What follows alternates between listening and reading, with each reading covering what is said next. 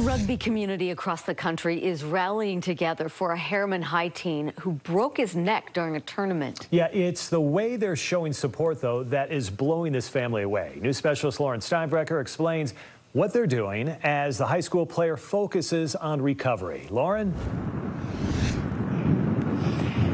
Mike and Deanie, that Herriman High Jr. had a freak accident on the field. He is not able to get back on the field, but his teammates are making sure that he is still included in their upcoming game.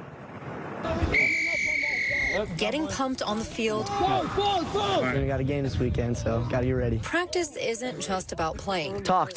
Be loud, be loud, be loud. It's forming family. It's like a brotherhood. But right now, Herriman High Rugby is down one of their brothers. Oh! Who broke his neck in a freak accident tackle that you can just barely see here at their last tournament in St. George. Ran over to him, and he told me that he couldn't really move his head. Rylan Southwick was flown to Salt Lake City in the hospital for days. Now, he's home playing a different game as he rests up. They told me the recovery is, they didn't really know. Last Friday, Rylan got a surprise. They were supposed to have their team dinner, but instead they came and did this for me. Making him feel you're not alone. That's probably the biggest one. Other rugby teams hearing the news have also been sending their well wishes. All my teammates wrote their names and said like a message for me. And Team Swag to lift Rylan's spirits. Yeah, I'm very grateful. There's been people across the nation reaching out saying, we're praying for you and we really love you. One show of support that Rylan hasn't even seen yet. Let's go.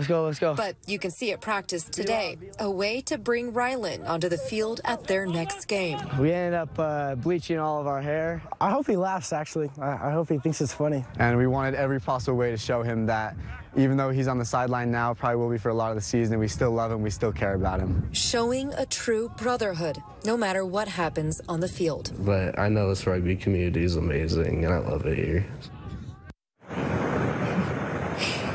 Yeah, and the only thing about that bleach blonde hair is that it's hard to tell who is who out on the field, so that should be interesting on their game this Saturday. Rylan is hoping that he can attend and watch from the sidelines. Mike and Deanie. So glad he's improving. That is a tight-knit community, so a lot of prayers going his way, obviously, there. Lauren, great story. Thank you.